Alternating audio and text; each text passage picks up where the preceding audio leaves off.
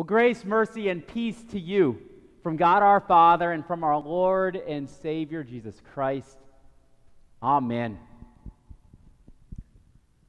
Vincent van Gogh,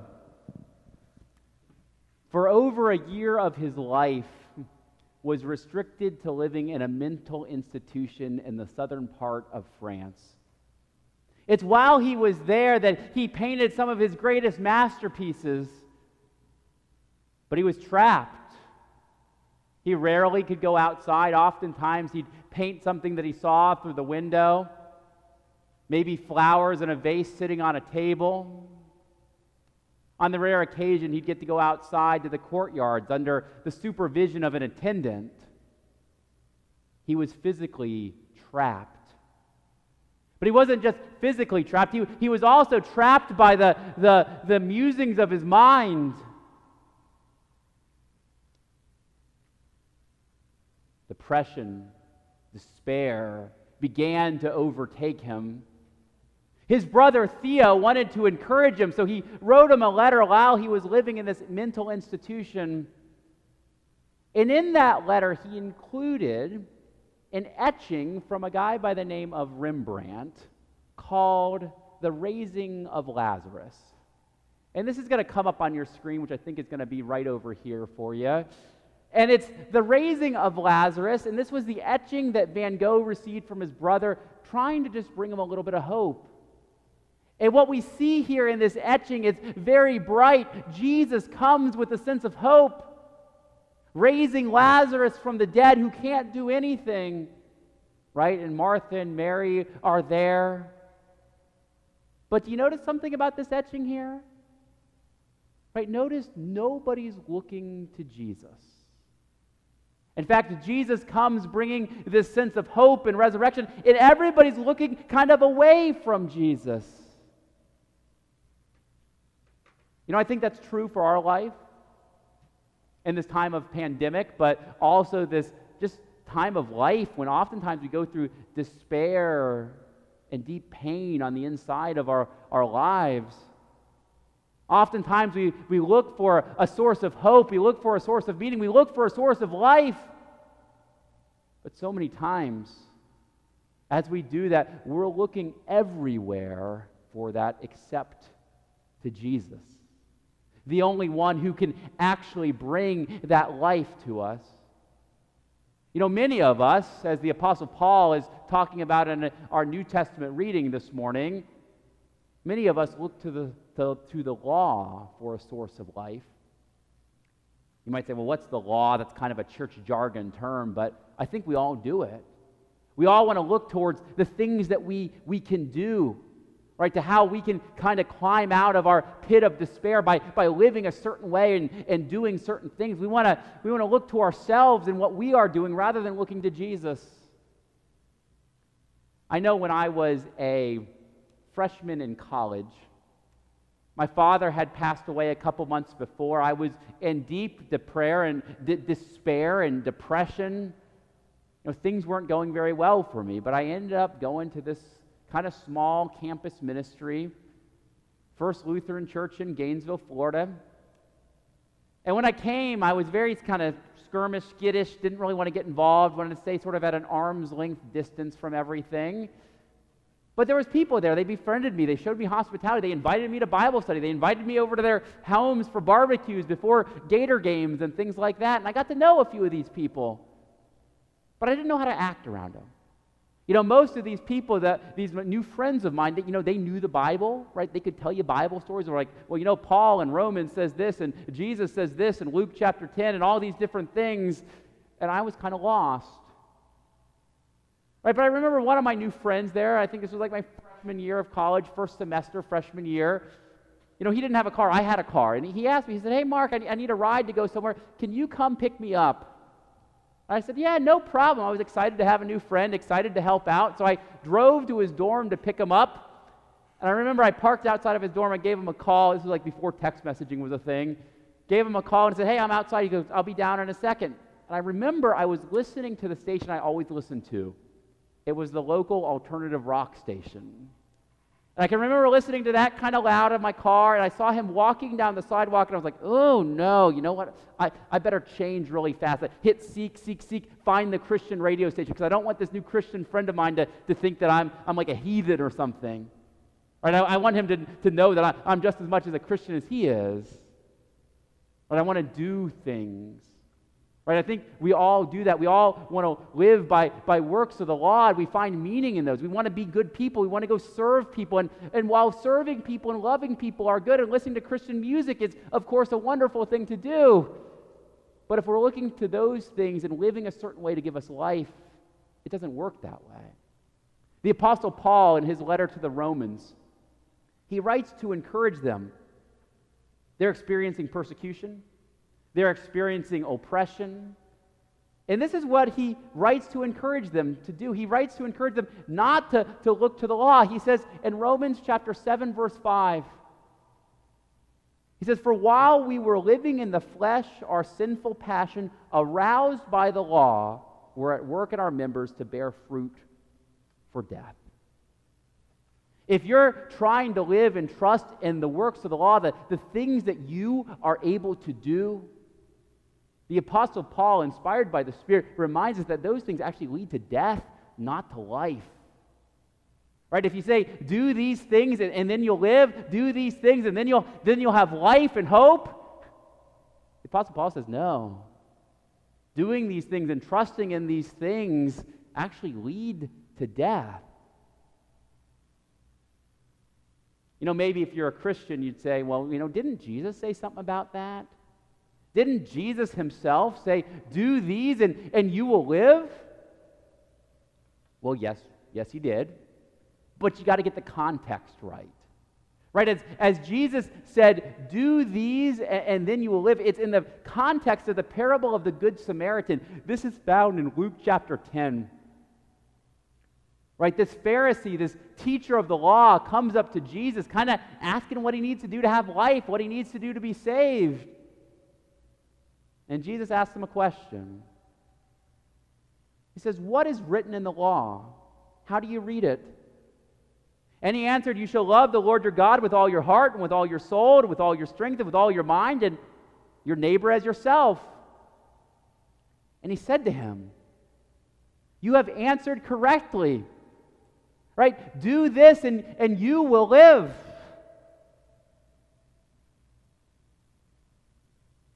Right? And then the man asked another question. Right? And it says, desiring to justify himself, he asked Jesus, "And who is my neighbor?" Desiring to say, hey, I've loved my neighbor and I've done all these good things. I've followed the works of the law completely. He asked Jesus the question, who is my neighbor? Jesus, tell me I've loved my neighbor very well. And you know what Jesus says? He tells the parable of the Good Samaritan, which most likely you've heard, right? There's a man that's beat up on the side of the road, a bloody mess. And sure enough, this priest and somebody that knows the law kind of comes walking by and wants nothing to do with him, leaves him there to just die. But then a Samaritan comes up. And the thing to note is Samaritans, right? So Samaritans, they were known as kind of dirty people. They were half-breeds. Right? If you were one of God's Israelites, Hebrews, you didn't want anything to do with the Samaritans. But you know how the story goes. The Samaritan, right, takes him, binds up his wounds, takes him to a place where he can recover and make sure he's taken care of. Said, who's the neighbor? Well, the one who showed mercy, that Samaritan. And this teacher of the law is there saying, okay, I'm not going to love a Samaritan, right? I can't do this. I can't do this and live. Right? Later on, right, another section of the Gospels, a rich ruler, a rich kind of Pharisee type guy comes up to Jesus and says, what must I do to have eternal life? What must I do to be saved? He says, well, love God, love people.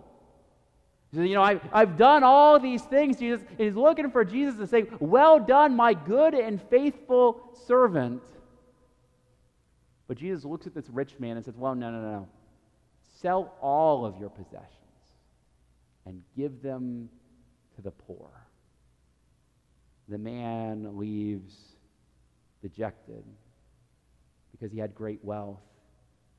And the disciples look to Jesus and they're kind of like, Jesus, what's going on? Who then can be saved? Who then can have this life if even this guy didn't make the cut? It must be impossible to have that life and that hope. And Jesus very famously answers here in Luke chapter 18. What is impossible with man is possible with God. What is impossible with man is possible with God. Jesus does the impossible for you. Jesus is the one who comes to you and gives you that life. He gives you his life as he suffers and dies for you, not because you and I deserve it, but because he loves you that much. Jesus doesn't say, come on, dig yourself out of that pit, come meet me halfway. No, Jesus enters into your despair, he enters into your sin and your pain, and he allows it to crush him, and he dies. He's dead for 3 days, but his Father raises him to life for you, that you might have that promise that Jesus has met you in those pits, and Jesus will bring you to life. Of course, we can talk about everlasting life at the end of the world when he returns, but also life here and now where you are forgiven, where his Spirit is being poured into you to make you new, to make you have that hope here and now, even in the middle of a pandemic. Even in the middle of pain and despair.